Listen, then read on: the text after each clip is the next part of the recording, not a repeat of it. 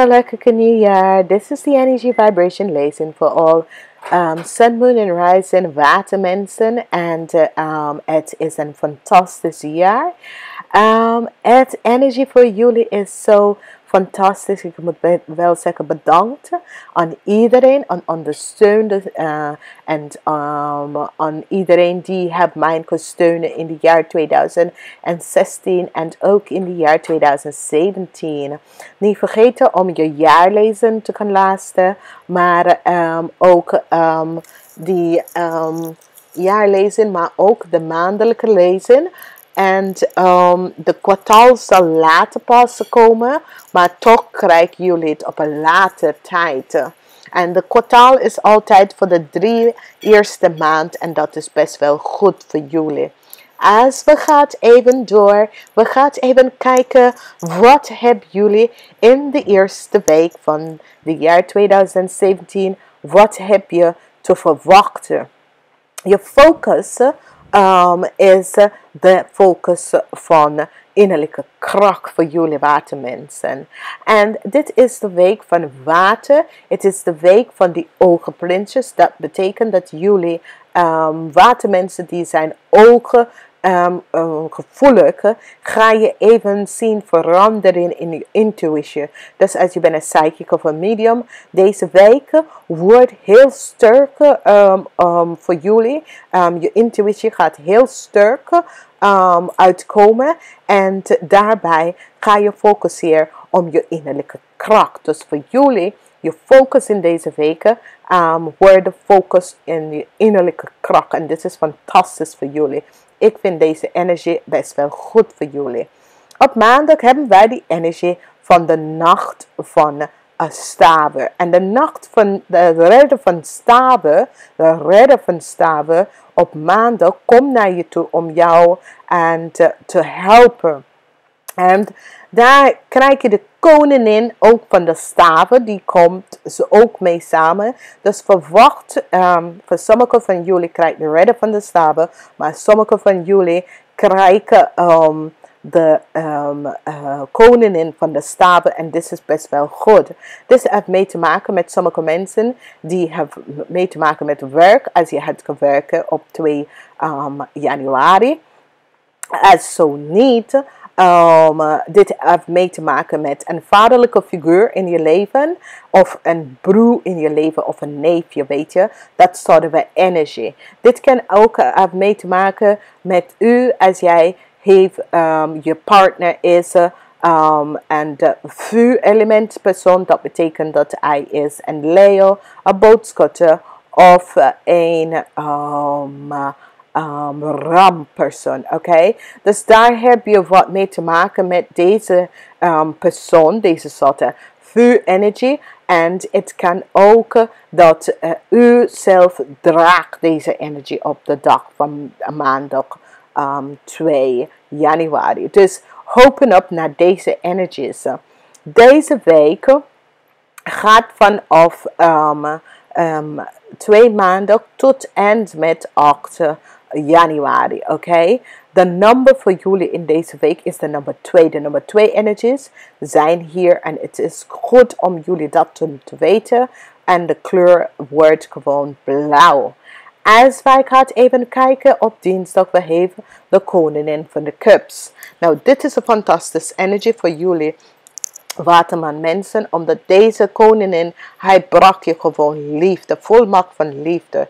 Dus sommige mensen misschien begin werk op 3 januari en je hebt mee te maken met deze meneer en deze energie, deze soort van energie. En deze meneer ga je echt even helpen om jezelf wat uit te voeren. Ik kan ook iemand dat je moet een sollicitatiegesprek met aannemen. Of ik kan ook iemand dat je gaat even samen gaan werken. Maar de energie is hier. En jullie kunnen deze energie gebruiken om iets te bereiken in je leven. En deze meneer ga je best wel helpen naar je doel. Je doel. Op woensdag heb je de As van Cups. En dit is gewoon fantastisch. De energie van de As van Cups is dat betekent dat de Universal Engel stuur je krachtige liefde. En dit is voor iedereen. Als de as van kop komt op. Het is altijd voor iedereen. Maakt niet uit wie je bent. Wat voor situatie zit je. Het is groot liefde van de universe. En de universe stuur je deze liefde om je te helpen. Want je focus is de energie van kracht. Oké? Als we gaan even verder en we kijken op donderdag. Je heeft de energie van de zot. En de energie van de zotte heb je mee te maken vanwege dat is je energy vibration. Binnenkort zijn jullie zodiacjaardag.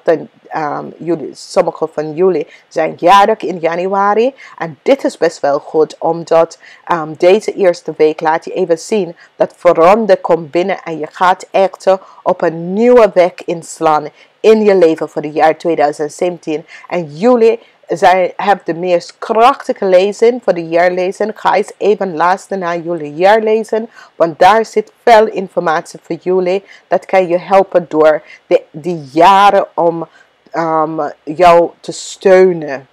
Als we gaan even kijken op vrijdag hebben wij de 2 van Cups. Dus weet je, als we kijken deze week heeft mee te maken met geliefde.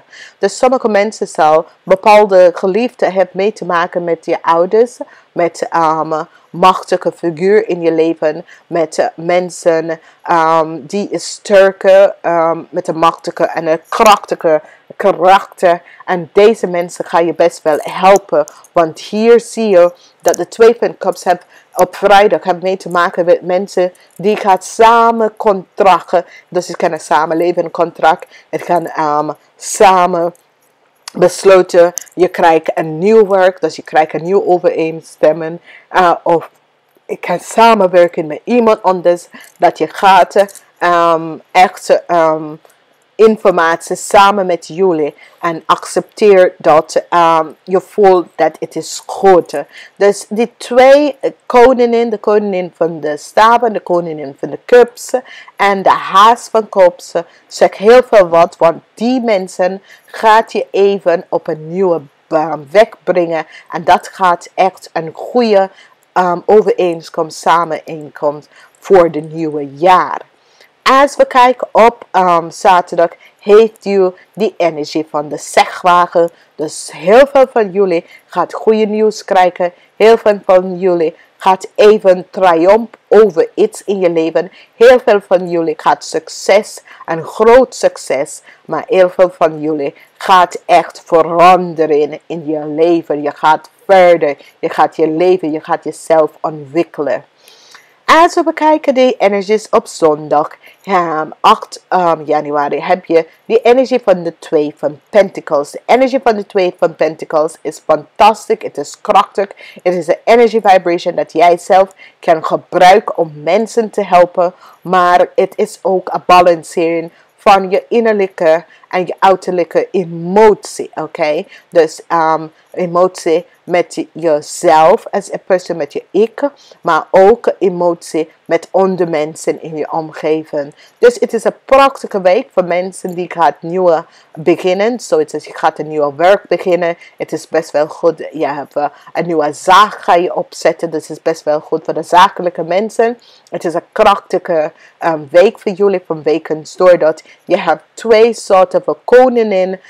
Deze mensen gaat je helpen om jezelf te verbeteren en ga je even geluk in je leven brengen. En dit is gewoon krachtig voor jullie. Dus voor jullie watermensen, het wordt gewoon een week van fantastisch nieuwe beginnen. En met de eerste week in het jaar, je ziet gewoon dat geluk en liefde komt naar je toe. En hierbij ga je het gebruiken om jezelf te verbeteren op een hoge energy vibration level. En dan ga je snappen dat het leven is vol met rijkdom, succes voor het jaar 2017.